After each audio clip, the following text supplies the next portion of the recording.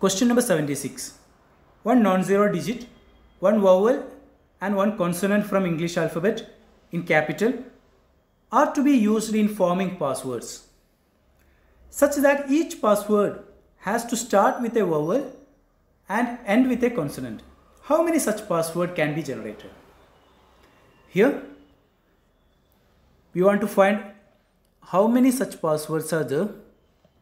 It has one non-zero digit, one vowel and one consonant, and also it should be start with a vowel and end with a consonant.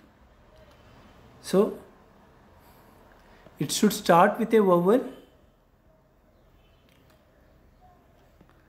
and end with a consonant,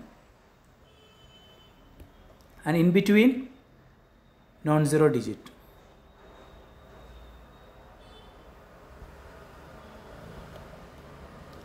So we know in English alphabet A, E, I, O, U are vowels. Total 5 vowels are there. Then remaining 21 are consonants. Total 26 letters are there. Then non-zero digits. There are total 10 digits. We are just removing 0. Then 9 digits are there. Then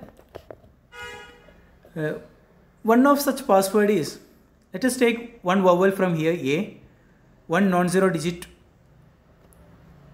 1 and one consonant, that is B. A1B is one of such password. How many such passwords are possible? So first place it is vowels. You can choose one vowels out of 5 vowels in 5 ways.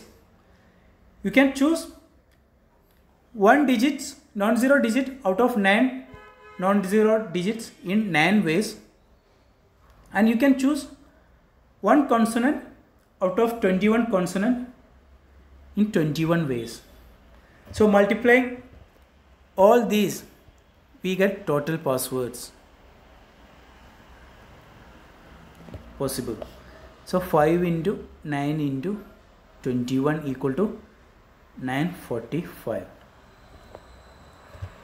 Option C is the right answer.